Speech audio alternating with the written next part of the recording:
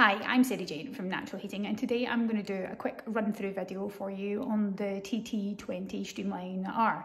It's one of our most popular cylinder type freestanding units. It's got a good clearance distance to combustibles. It sits just 150mm forward of combustible walling, so it's really popular for internal walls and going skew across corners. When you fit it in a corner location, it can go as close as 125mm across the corners off the walls, so will fit nicely on a 900mm teardrop hearth. Now this is the bigger TT22, and what I want to show you in this one is these stoves come as standard with an automatic door closer fitted.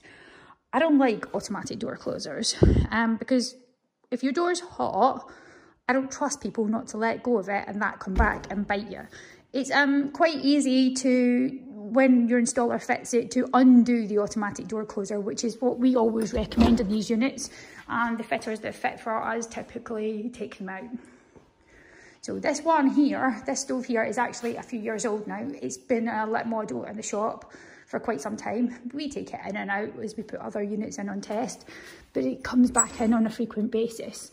So when you open the door with the door closer removed, it will stay open nicely for you. This stove has a good sized ash can in the base, which also comes with a lid. So when you go to clean it out, you can take this outside when it's cold without making a dusty mess, which is really quite handy. There's also a metal plate that fits on top of this base, so if it's pulling too hard, you need a bit more air control, you can put that plate on and burn wood just on a bed of ash inside the base. It's got a full vermiculite lining in here. Okay, and this is the air control at the bottom. So I've got the automatic door closer out of this one. This has got a log store model on the R. So I've got some logs underneath, and it is heat shielded, so it's perfectly safe to store logs underneath it. It's got a big tall firebox and a good sized door opening. So your standard size log. Okay, so we're going to start a fire by placing a couple of small kiln dried logs in on the base.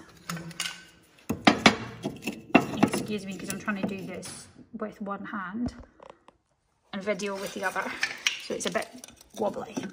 But basically we want to build a crisscross Jenga type stack of kindling. I usually use about 9 pieces, and just pop a fire lighter in there and some more kindling on the top. Now with the air control, this air control moves from left to right, but when you go to light it, you need to press it down just a little bit and move it into overdrive, into boost mode. So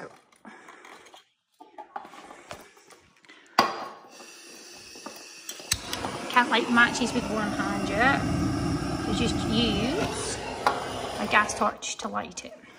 And when we light the fire, just leave the door closed but slightly open and don't latch it for the first few minutes until the kindling burns down and the fire takes hold.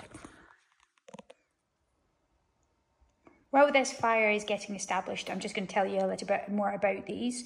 It's not a complete cylinder, as in it's not round, it's more elliptical. Please ignore the rope jammed in the collar. This is, well, it is gas type, but it's only in here as a test rig, so this flow system does get pulled in and out. It's literally just here to show you what it can do. It's not meant to look pretty. Okay, well, this is heating up. I'm going to tell you a bit more about the Termatech TT20 Streamline R.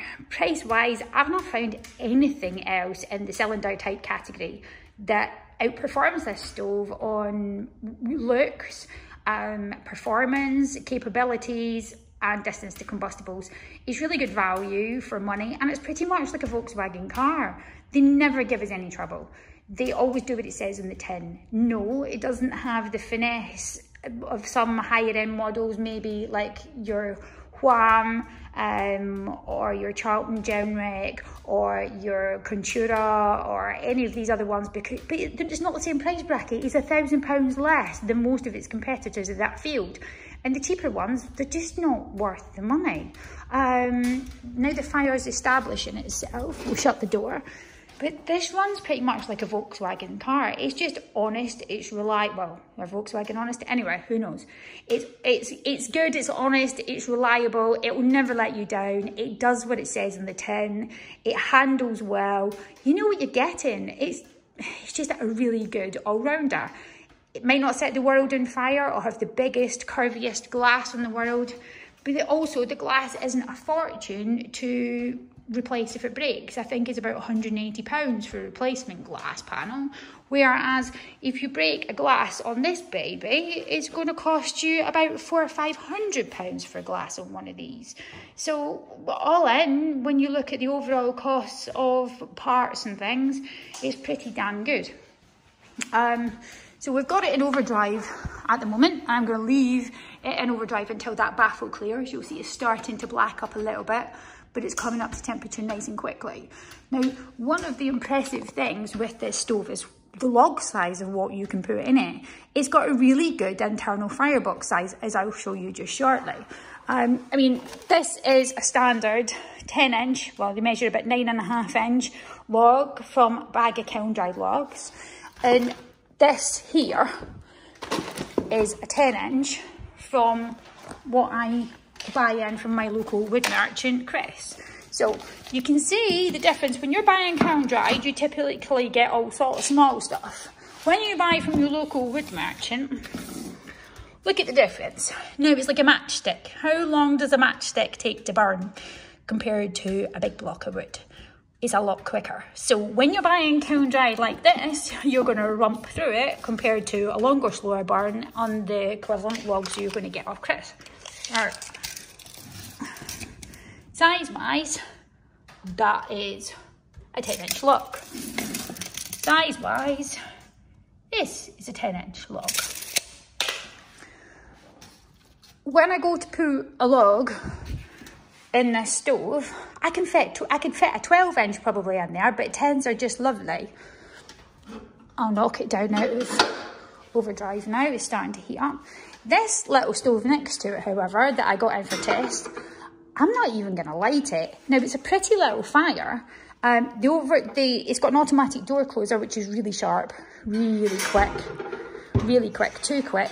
Easy to disconnect, bit squeaky, bit lightweight. The whole fire is about £300. It may look cute, but it's about £300 more expensive, I think, than the Termatech. But look, my log doesn't even go in the door. And it barely goes that way. And do you really want to risk smashing a glass when you've got red ember in there?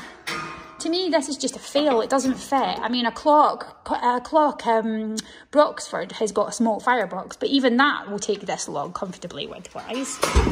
Whereas with the Termatech, we're not up to temperature yet. I'll put another log in there. Oh look, loads of space. So for its capability of firebox size, it really is very, very good. Okay, so I've left this to its own devices for the last 40 minutes or so. I've been and done some work and come back to see what we're doing. As you'll see, the handles are a cool touch. There's no heat in this handle whatsoever. It's air cooled. And it's a twist mechanism. We'll open the door. It's burning nice. There's no smoke spillage out the door. This is on a short chimney and it's already compromised because I've got 3 flues off of it. So if it runs on here, it'll run anything. Termatech will run on a 3.5 metre flue system, so it's ideal for shorter buildings. I've just put a small kiln dried log in there. Okay, so I have left this to its own devices for about the last 40 minutes. I'm just putting a couple of small kiln dried logs in there. And shut the door. The door handle is totally cold. It's air cooled, hollow, never gives us an issue. See the fire picks up nice and quickly in the firebox. There's my air control down here. My air control lever is also cold to the touch.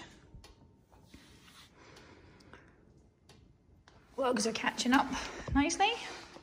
Just back off a little bit.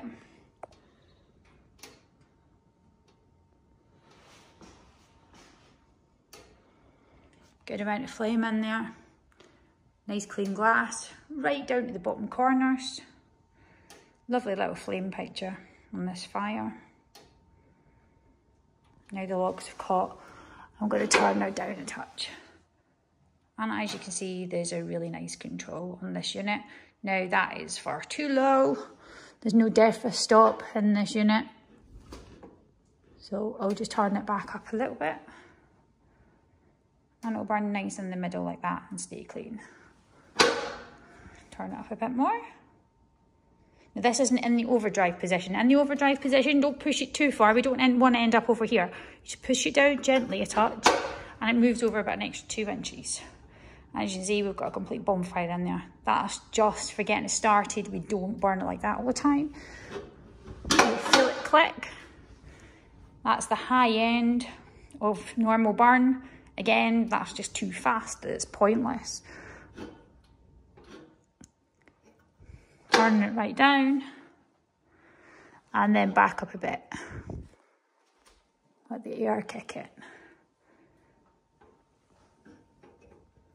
That's a nice burn on fresh logs. Could take it down a touch more. There we go, you can see the gases combusting off at the top. Fire burn in the bottom, a little bit more, still a touch too low. That's a nice balance on a fresh log. Once the carbon's burnt off the surface, it'll steady itself a bit.